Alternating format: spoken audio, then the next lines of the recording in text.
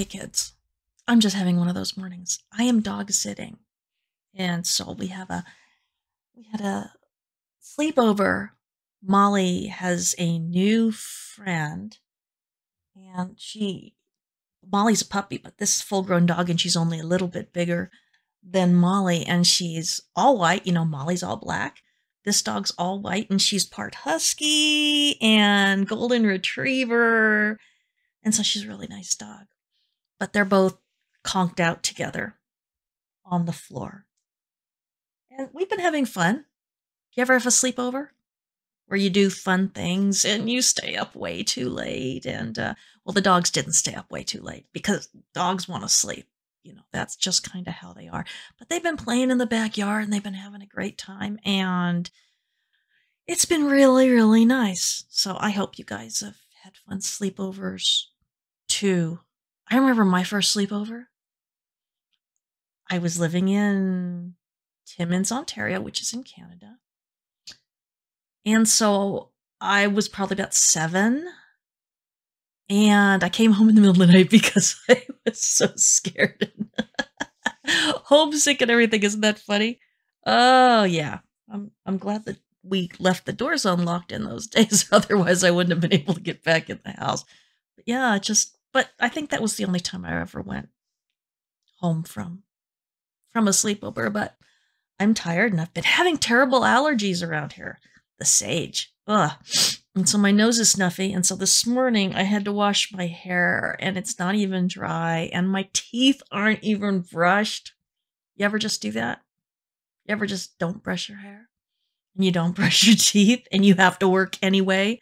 Fortunately, I work at home. And you guys know that I'm ridiculous. So. All right. Let's start with this week's broadcast. Starting Genesis 20 today. I'm very excited. I was going to teach you guys about the Philistines, but I decided it was too complicated for me to do it with the way I feel right now. All right, let's do this. Hi, I'm Miss Tyler. Welcome to this week's episode of Context for Kids, where I teach you guys stuff most adults don't even know. If this is your first time hearing, or if you've missed anything, you can find all the episodes archived at contextforkids.podbean.com, which has them downloadable, or at contextforkids.com, where I have transcripts for readers, or on my Context for Kids YouTube channel, where I usually post slightly longer versions.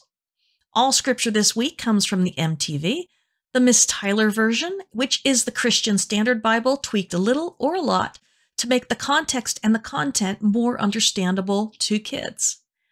So we're finally up to Genesis 20 in our Bible studies, and this chapter is wedged between the story of Lot in Sodom and the birth of Isaac. Well, finally. Just to review, back in Genesis 18, God and his angels visited Abraham in his camp at Hebron, where they told him that his 89-year-old wife, Sarah, would be a mom in just one more year. What the heck? Were they serious? Well, Sarah sure laughed her head off when she heard about it. But laughing or no laughing, God's promises are God's promises, and he does whatever he says he will do, no matter how strange it seems to us. As we'll see in chapter 21, Sarah absolutely will be the mom of a bouncing baby boy, even if she can't really bounce around very much anymore. With a promise like this, that Abraham and Sarah will be the parents of the promised Isaac, named by God himself back in Genesis 17, you'd think that they'd both be feeling like no one in the world could do anything to hurt them or stand in the way of baby Isaac finally being born. But if you think that, you'd be very wrong. You see, Abraham is still very scared of at least one thing in the world, and his fear of that thing is bigger than his trust in God. Even after all these years, and leaving Ur and then Haran, and then winning that battle against the 5 kings, and God rescuing Sarah from the mighty Pharaoh of Egypt, and speaking face to face with God disguised as a human, 24 years later, Abraham doesn't trust God to save him from men who might want to kill him and take away his wife. Personally, I would have been more scared to fight the 4 kings and their fighting men especially if I was like 80 years old at the time, which he was. What on earth am I talking about? Well, let's read today's verses and find out. Starting in verse 1 of chapter 20. From there, from where? Remember, when we see a there, we got to go back and find out where they were. Well, it was Hebron, where he camped with Mamre and his brothers. Abraham traveled to the region of the Negev and settled between Kadesh and Shur, which is on the border of Canaan and Egypt. While he was staying in Gerar, Abraham was telling everyone that his wife Sarah was actually just his sister. So King Abimelech of Gerar had Sarah brought to him. But God came to Abimelech in a dream at night and said to him, "You're about to die because of the woman you've taken, because she's married." Now, Abimelech hadn't so much as laid a finger on her, so he said, "Lord, would you destroy a nation even though it's innocent? Didn't that man say to me, 'She's my sister'? And she herself said, 'He's my brother.' I did this with a clear conscience and clean hands." Oh man, Abraham, what have you done? And this isn't even the first time, because you also did this when you were in Egypt, and Sarah ended up married to Pharaoh and still would be if God hadn't rescued her. It's not hard to imagine Moses telling this story in the wilderness to the children of Israel, and they'd be saying, "Are you serious again?" What about God's promises for all those years, and especially since he literally just got visited by God and his angels like right before he moved south? And why on earth did Abraham move south right after the destruction of Sodom, Gomorrah, Admah, and Zeboim? Well, last we saw of Abraham, he was watching the black smoke rising to the sky out in the direction of the cities on the plain. He had asked God over and over again to spare the people, just so long as there were good people living there. Abraham even got God to agree that he wouldn't hurt the cities if even just 10 good people were found in the city of Sodom. But even with Abraham's nephew Lot and his family, there still weren't 10 people who deserved to live. Sodom was a terribly wicked city where the men were hurting any strangers who visited their city.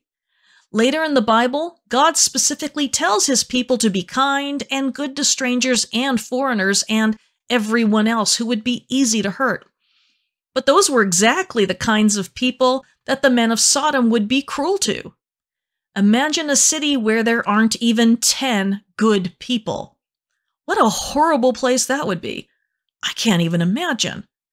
When the angels didn't even find 10 people, God knew that those cities had to be destroyed so that travelers would be safe again. When Abraham saw the smoke, he knew that the situation was even worse than he'd imagined. No wonder God stopped at 10. Sometimes over the course of the next few months, Abraham and Sarah and all of their people and critters left that place and went as far south as they could go without being in Egypt again. And if you remember from the end of Genesis 12, they aren't ever allowed to go back after lying to Pharaoh about Sarah being married. Instead, Abraham had Sarah say that she was just his sister. And now it's happening all over again as though Abraham hadn't learned anything the first time. And not only hasn't he learned, but we'll be finding out that that's what they always do, wherever they go, for at least the last 24 years. How does Abraham think Sarah will have his son if she gets taken by another man? When they camp out in Gerar, a land ruled over by a group of Philistines, Abraham did it all again and told everyone that Sarah was just his sister, and King Abimelech heard about her and just up and took her. But this time, we don't see Abraham getting paid anything for her or getting married or anything like that. Sarah is just flat out kidnapped this time. King Abimelech isn't as classy a guy as that Pharaoh. He just sees something he wants and he takes it. And I'm going to tell you a big secret that the Bible won't tell us until the end of chapter 21. These people are the dreaded Philistines, who will be Israel's enemies for over 1,000 years, at least until the Babylonians destroy their nation about 600 years before Jesus is born. They do have a reputation of being bullies who take whatever they want, whenever they want, and they are even going to steal the Ark of the Covenant in the future. That's not going to go well for them, though. I'll tell you that story someday because it is totally hilarious. It has a lot in common with the story about Sarah and the Philistines. So this is our first look at the Philistines, and it isn't exactly positive. We'll see them again in Judges and 1 Samuel and the prophets too. And right now, their king has taken Sarah away.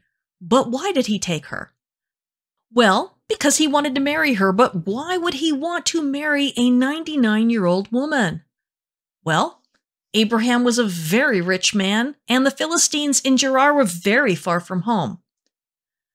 From archaeology, from digging up the cities they once lived in thousands of years ago, we know that they were originally from south of Greece, where there is an island called Crete. But because they were from an island, it meant that they were alone if something bad happened to them, and they needed as many allies, which are friends, as they could get. Maybe the king of Gerar thought that Abraham would be honored that he was taking Abraham's sister as a wife, even though she was very old. Maybe he thought that an old woman would be thrilled to have him for a husband instead of being single. Maybe he believed that Abraham didn't need to be asked permission or paid a bride price. But Abimelech was wrong even by ancient standards, where women were often treated pretty badly. Remember, this was the world that God decided to change, not a world that God approves of or wants us to live in. When you read these stories, it's important not to believe that God liked any of this, because he didn't. But God had to start somewhere, and it wasn't until the time of Jesus' disciples that God was able to start making the really big changes. God wants us to be like Jesus and not like anyone else in the Bible. And he sure doesn't want us kidnapping anyone, whether or not they're married, and so Abimelech is in for a rude awakening. Just imagine him asleep on his bed, and he hasn't been feeling very good lately, and neither have his other wives, probably his kids too. In fact, we'll find out next week that no one among the Philistines has been feeling all that good. We don't know if he had an actual bed or just a bedroll, because very few people had beds back then. They didn't have separate rooms for everyone or any privacy, and mostly everyone just got out their bedrolls and put them down in the same room at night. And no mattresses, just woven mats that they could store away or travel around with easily. The mats really just protected them from the hard ground. And so he's relaxing after a hard day of being a Philistine leader, and no sooner than he drifts to sleep than boom! God came to him and said, "You are a dead man." And then God explained why. That woman you took is married. Well, it goes without saying that Abimelech was terrified, but even more than that, because Abimelech had committed one of the worst sins in the ancient world, stealing another man's wife. Now, they didn't have a problem with killing a man and then kidnapping his widow and marrying her. All right, that was evidently okay to all these guys, and as we know, Abraham has always been super terrified of that happening. But if you took a married woman, you were committing like the worst crime ever against her husband. Worse than killing him, I guess. But if you took a married woman, no one thought that was okay. It was like an honor code, even among dishonorable guys. I mean, as soon as one guy gets away with stealing other guys' wives, no one can be trusted anymore, and their whole community would fall apart. Abimelech has been tricked, and now he's in big trouble. And not just with God, but with everyone. There is no way he can keep Sarah. And he's going to be humiliated, really, that means really embarrassed, when he has to give her back. But right now, he has one thing on his mind, convincing God what a great guy he really is. And this is an important life lesson. Even bad guys believe they are good guys most of the time. Abimelech has kidnapped Sarah, but he still doesn't think he's done anything wrong. Dude is seriously deluded. Or maybe not, because what we think of as wrong or right is always going to be influenced by what the folks around us think is good or bad. And that can change drastically from country to country and from time to time. You know, life in my own country has changed so much since I was born.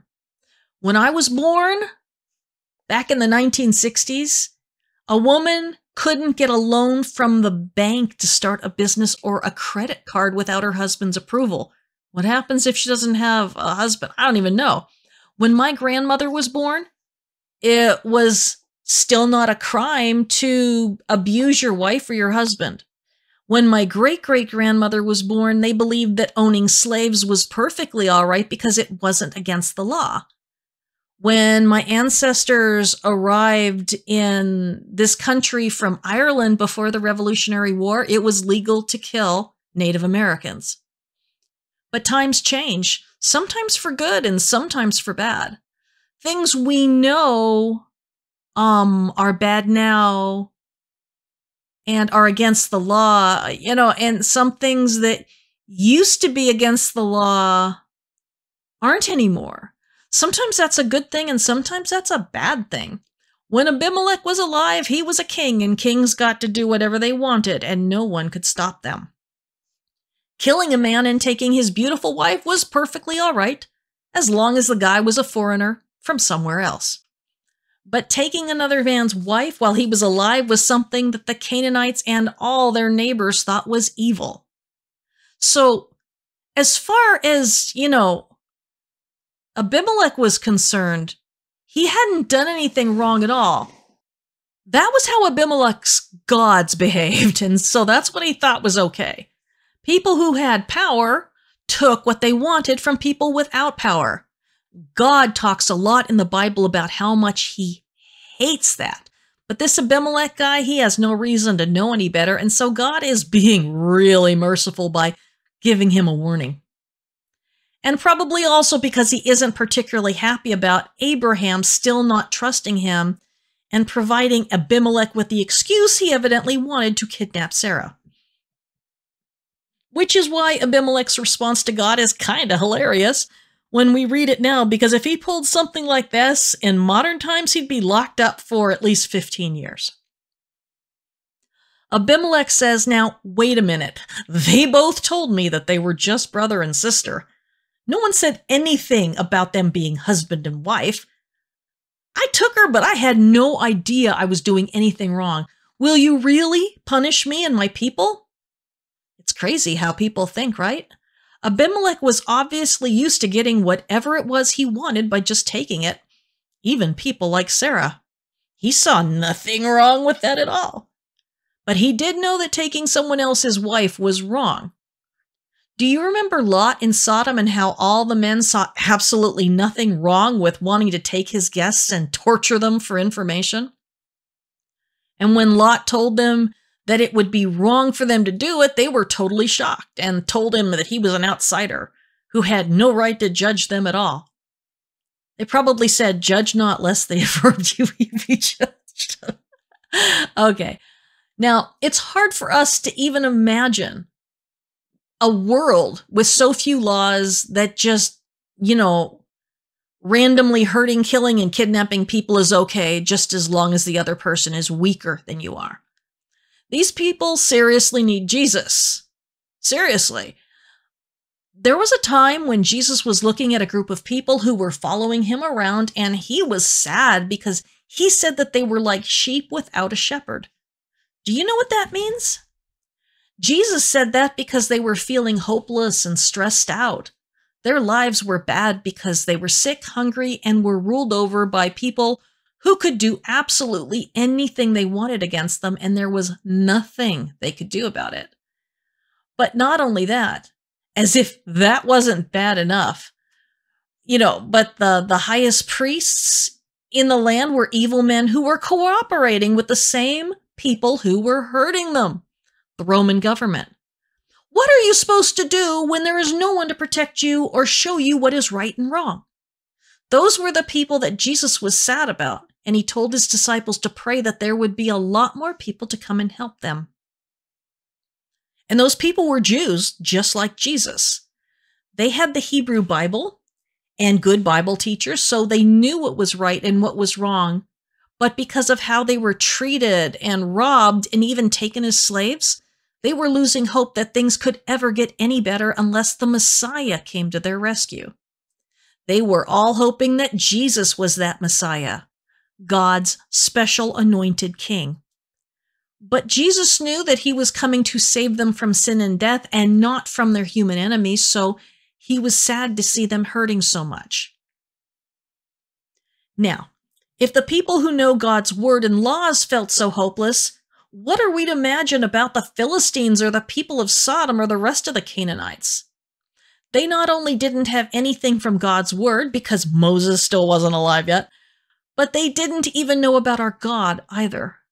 They had their own rules, ones that they made up to help themselves and to hurt others, and sometimes they even had wise laws along with some really bad ones. But they were even more like sheep without a shepherd to protect them than the Jews who lived at the time of Jesus. Abimelech was a villain, okay? A bad guy, but he had no idea. He thought he was a great guy. God knew that, and God also knew that Abimelech had been tricked.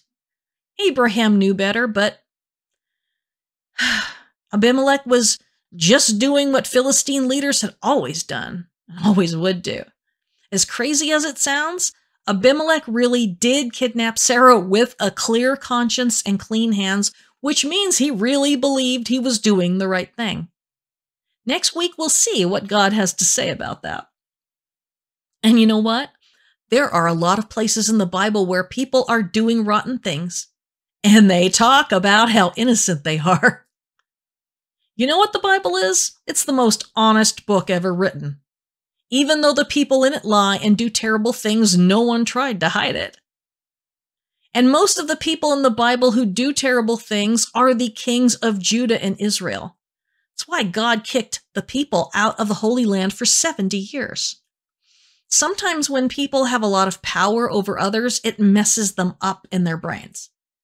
King Saul was a decent and shy kind of guy before he became king, but once he was a king, he began doing terrible things like disobeying God, murdering innocent people, and becoming so jealous of his son-in-law that he hunted him for many years, just trying to kill him. David was a simple shepherd before he became king, and he was brave and trusted God. David was even a great king at first until he had so much power that even his closest friends couldn't trust him. And God told him that the sword would never leave his house, which means that all the kings who came after him would be plagued by sin and violence. David's sons did terrible things too, and even Solomon became just terrible, taking hundreds of wives who worshipped other gods, and he even built them temples to worship in. And he made his own people work as slaves building all those temples. Don't even get me started on Rehoboam and Manasseh and the kings of the northern kingdom of Israel after the kingdom split in half. There were a few good kings, but mostly the Bible is a story about how human kings aren't very good at being like God. But why does the Bible tell that story? Because God wanted us to look for something better than David or Solomon or Hezekiah. And not only that, but we're supposed to look for something better than human priests like Moses and Aaron too. No human is perfect.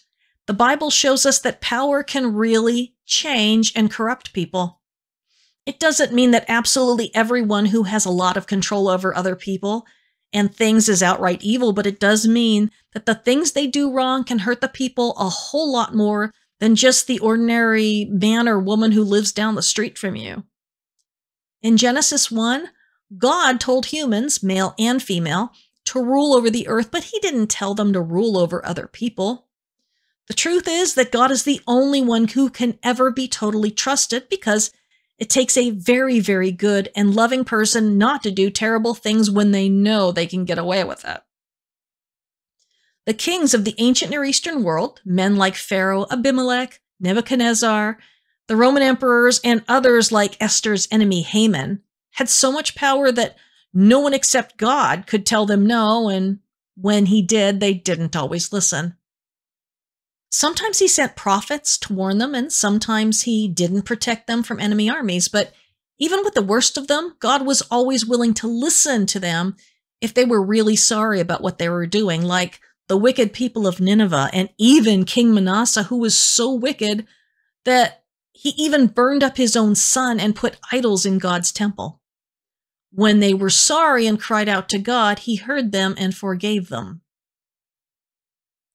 But all of these stories, what they tell us is that it's a mistake to put our faith in humans to rule over us perfectly, wisely, or even kindly. We should want that, and we should try to make sure that the people who are in our governments aren't the sorts of people who commit terrible sins against other people.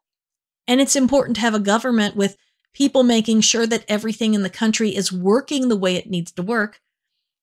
But it can be easy to ignore the terrible things that powerful men and women do just because they're good at some other things. The Bible shows us many men and women who did great and also terrible things. And all that was written down to show us that only God's true king, the Messiah, Jesus, can be totally trusted to rule over us lovingly, fairly, and kindly. We don't have to worry about King Jesus being cruel, because when he had the chance when they were killing him, he forgave them instead. King Jesus never lies. King Jesus would never hurt people who are suffering and weak. We can trust King Jesus to never steal from us or to hurt innocent people. King Jesus sees all of us as God's precious children, and so that means he guards us and does everything he can to bring us to God. King Jesus sends his Holy Spirit to teach us how to be like him and commands his angels to watch over us. King Jesus doesn't go out killing people just to get them to do what he wants, and he doesn't trick them into believing things that aren't true or doing what is bad. Of course, the sad thing is that when we've been hurt by the people who are supposed to protect us, it is very easy to make the mistake of thinking that they are like Jesus or that Jesus is okay with the bad things they're doing. When we think about that, we have to remember that the bad things that leaders in the Bible did, and that God was patient with them and tried to get them to do, what was right instead. Because we can trust God to be patient and kind even with bad leaders because he wants them to be good leaders. We know we can trust him when we do bad things too, and that he wants us to turn around and do what is right. When we do bad things, sometimes it's because we don't know any better, like Abimelech, or because we're angry, like Moses, or scared, like Abraham, or greedy, like Lot, or impatient, like Sarah, or covetous, like David. But King Jesus knows what is good and what is bad, and always chooses what is good. When King Jesus gets angry, he never forgets the importance of showing mercy and kindness and never uses his power to get even. Good thing, too.